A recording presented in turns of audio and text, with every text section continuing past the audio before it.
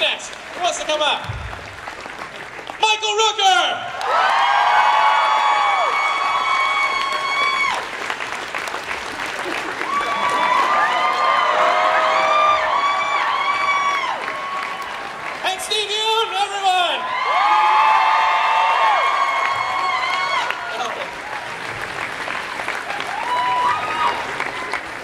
All right, everyone. So I will be going to the floor for questions in a bit, but being a huge Walking Dead fan myself, you'll have to indulge me. I got to ask a few questions off the top. Everyone having a good con so far, you guys? Where's the whiskey? Where's the whiskey? I don't know, maybe in the bottom of the cup. I don't know. Water. Lori, given the conclusion of season 3, I'd like to start with you. Just shooting that final scene with Michonne and saying your goodbyes there, how difficult was that? Yeah, it's on. It's on? Yeah. It was ridiculously difficult. I mean, I was not only dying, the character of Andrea was dying, but I was leaving the show and saying goodbye to some of my closest friends in my Walking Dead family. So it was it was a very emotional time for all of us. Obviously. And Michael, you've actually left the show twice now. So, well, we said goodbye at the end of season 1. We missed you in season 2. Then you came back, and then your goodbye in season 3 was pretty epic. What a turn for the character.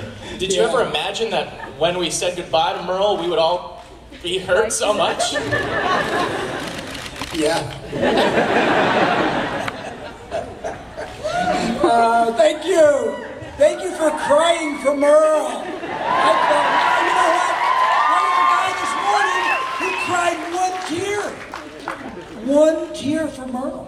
That's impressive. It's very difficult to do one tear. Well, someone who was definitely crying a lot of tears in that scene was Daryl. Norman, that was quite the performance. What did you have to do in order to bring that emotion to the surface? You had me kick him in the crotch.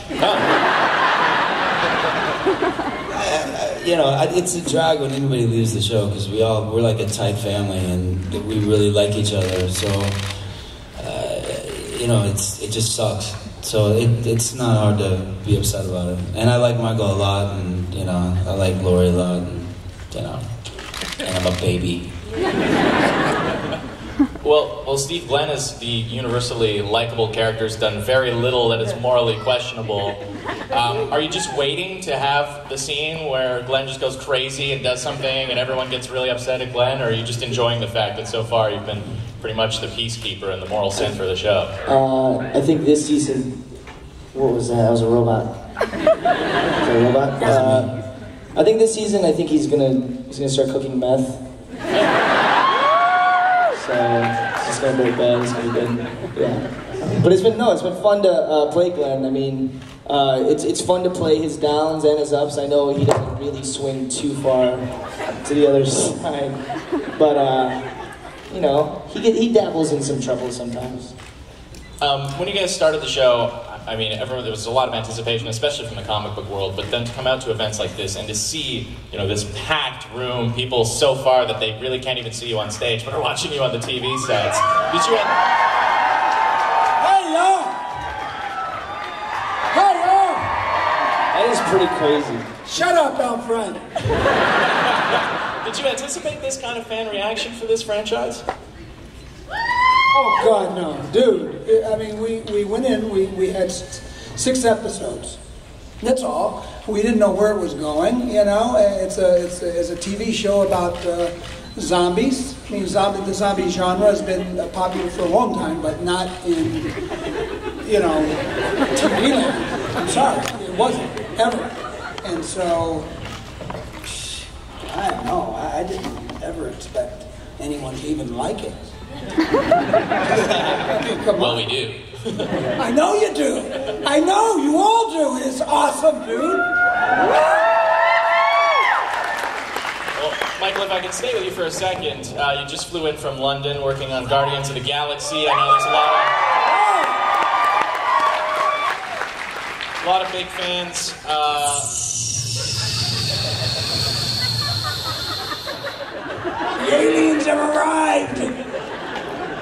So what can you tell us about your character and what has happened so far?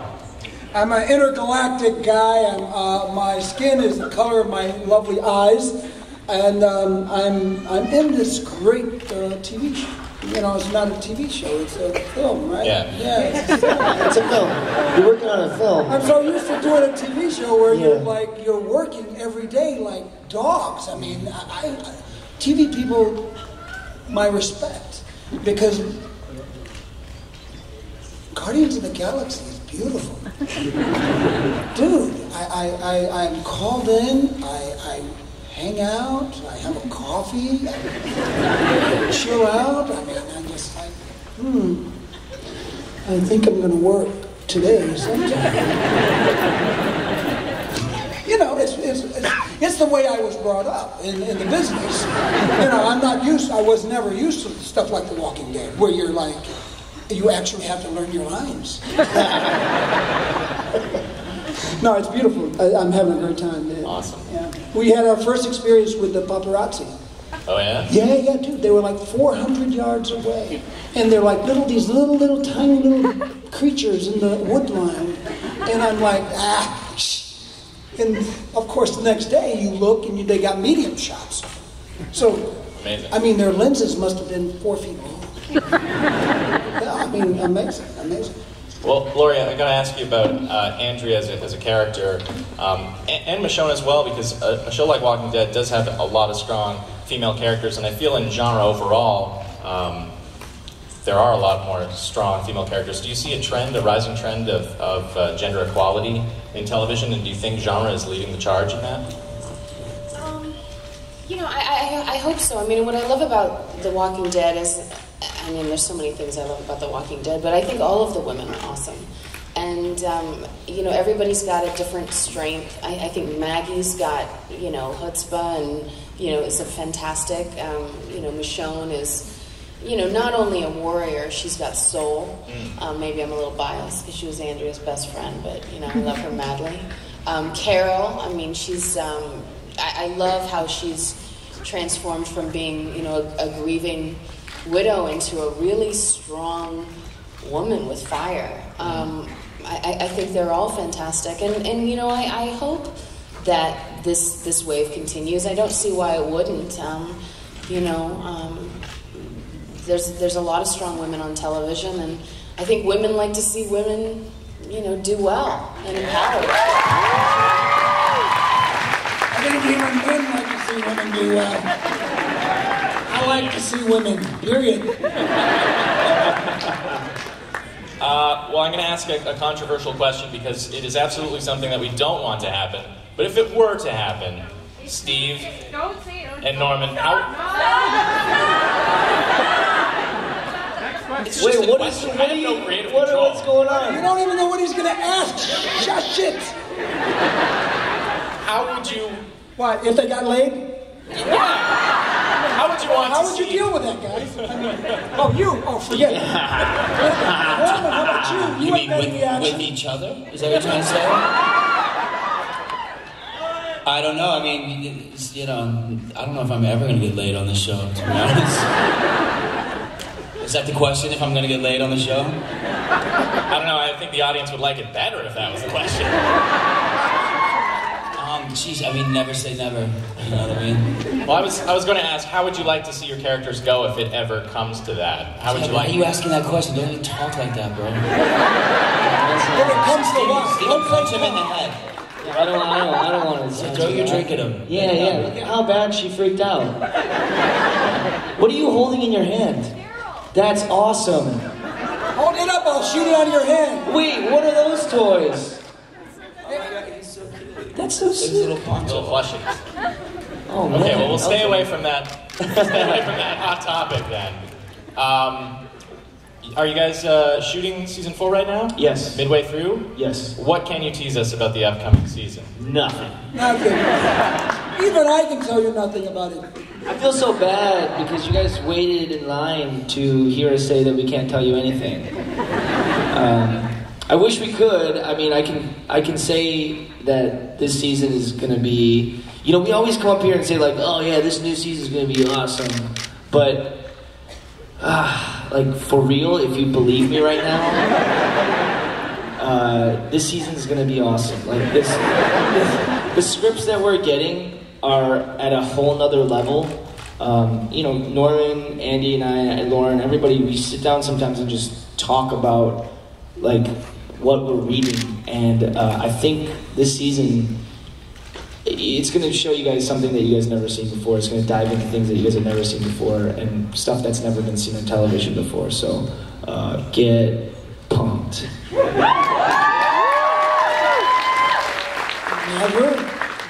before? I mean, probably in some iteration. Okay. Once or twice, maybe. Yeah. Rarely seen before. Rarely seen before. Seen only a few times. As seen on television before. A couple off times. Well, took the power out of that statement. The only other show I can think of on television that does, you know, end its characters with quite the same frequency is Game of Thrones. I mean, so. Yeah, dude, we ain't talking about that show. But do you think that, I mean, both are critically, you know, praised I love that series. show, actually. I love that show, And it's kind of got a actually. I wish we were in that show, actually. Maybe you can be I now. could be, yeah, I'm over there. I'm right next door. There you go. Do you think because, you know, we've finally gotten to the point with television series where the characters are, you know, on the line and we could be saying goodbye to them at any time, where there is that heightened threat that we've raised the medium? Because it seems like... No, I don't think it's a good idea. I don't think it's that either. I think For a moment, it's not like, what is that whatever island where they kill off the contestants or whatever. Survivor Island. It's not like that. I think just the writing on TV is just so good now. You know what I mean? Breaking Bad's awesome. It's all. I think killing off characters is fine as long as it serves story. And, you know, I mean, with The Walking Dead, it is an apocalypse. It is the end of days. So, obviously, people are going to be eaten by zombies. But if it's just for shock value, I think that's rather cheap. So, you know, I mean, I don't know. I don't think anybody wants to see characters you love die, but... I don't even think, you know what, I gotta tell you, to be perfectly honest, I don't even think it's a matter of seeing a character die.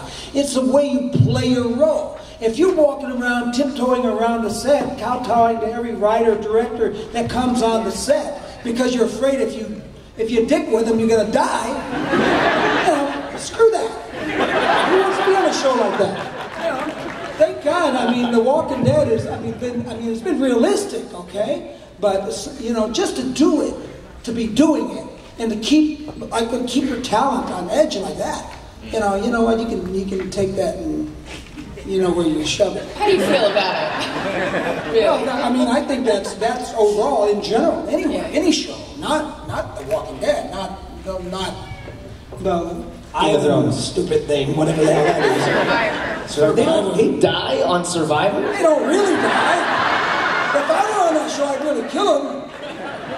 Dude, reality TV is rough. Well, let's pretend for a second that it was a zombie apocalypse. Yeah, I'd kill you first off. Probably. I'd kill you I'm certain at this point. How do you think you guys would fare? Are you survivalists, or would you be, you know, running for the hills?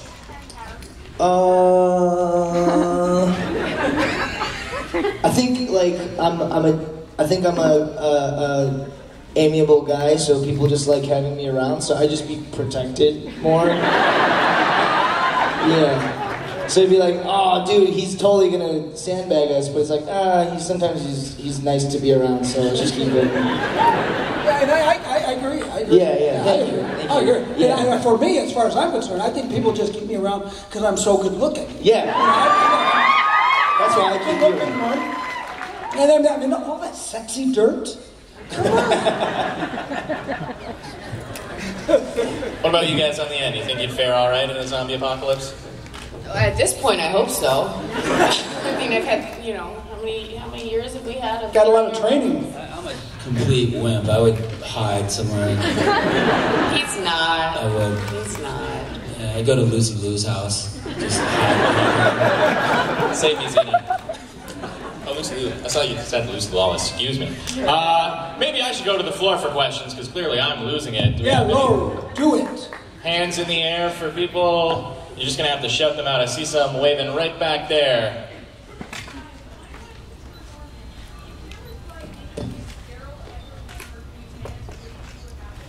Did everyone hear that? You gotta talk louder, baby. I'm just gonna... Use the microphone. Hold on a sec. Just kidding, you don't have one. Oh, whoa. Do it, man, do it. Here we go. It's like The Price is Right. Okay, my question is, if by any chance Daryl ever met Murphy, what do you think would happen? I think they'd go straight to a bar and get trashed and become best friends. He's a Boondock Saints. Which I shot here, by the way. I know, man, the nearest pub. Hey guys, how are you? I'm Jason. I don't want to appear crazy like a zombie, but I've written a fun 1-minute Walking Dead theme script for you. No, we won't read it. Don't read the whole thing. I dare you to read the whole thing. No, Wait, the script is just 2 pages. Wait, no, if you'd be game to do it with me on stage, I'd be honored. No. Next. Act out your script up here? One question. Come on. Moderator, take it. I think we better keep it moving so everyone gets a chance to ask questions. Maybe you can pass it off to them later. Here's a hand in the air right here. Hi, I was just wondering, for any of you that are fans of the graphic novels, which characters or storylines that maybe we haven't seen would you like to see or even be a part of on the show? Or would you just like to see as a fan? Wait, I'm sorry. I'm bummed I'm dead. I was still in awe of the script thing. Can you repeat that? What are some characters or storylines that are in the graphic novels that we haven't seen yet on the show would you like to see or be a part of on the show? More sex. The graphic novel's filled with people desperate for love and desperate for any kind of human connection. We're not. I mean, ever now. I mean, you. God. All the time. All the time. You are amazing. Every day. You're my hero. Yeah. All right, we got one here. Hi.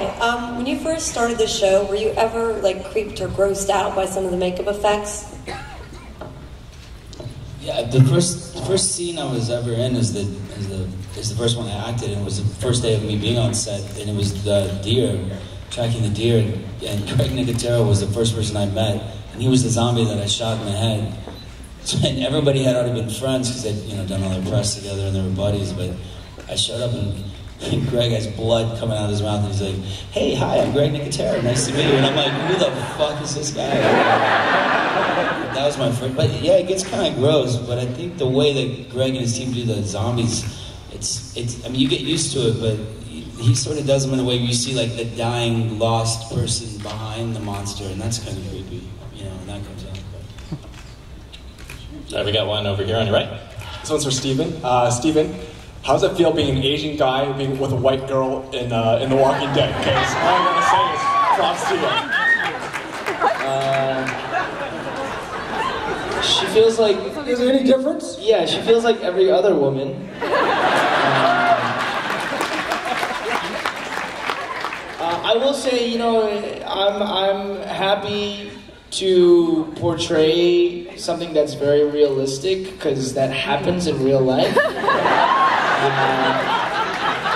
And I just want people to know that Asian men make amazing mixed race babies. I don't know what we're wasting time on here. Come on. We got one here. When you were first introduced to your characters, what were your first impressions of them? Were you like, "Damn, this is awesome"? Were you like, "Oh, I wish I could have had Merle"? I was told that this cat was on the rooftop and they handcuff him to the pipe, and he's left for dead. The zombies are coming through the wall, and he cuts his hand off. I said, whoa. What, the cat cuts his hand off? I'll do it. I'll do that. Oh, yeah. I mean, I sure need a gig. I'll cut my hand off. Yeah, that's why I took the role. All right, I'm going the distance here for